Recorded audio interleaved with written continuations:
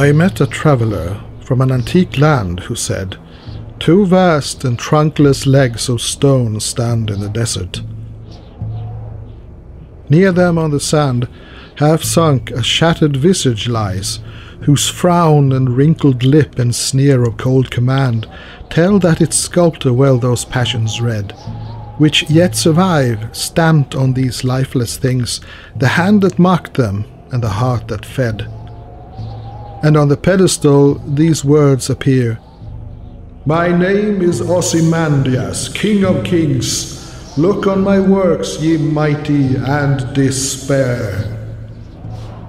No thing beside remains round the decay of that colossal wreck. The lone and level sands stretch far away.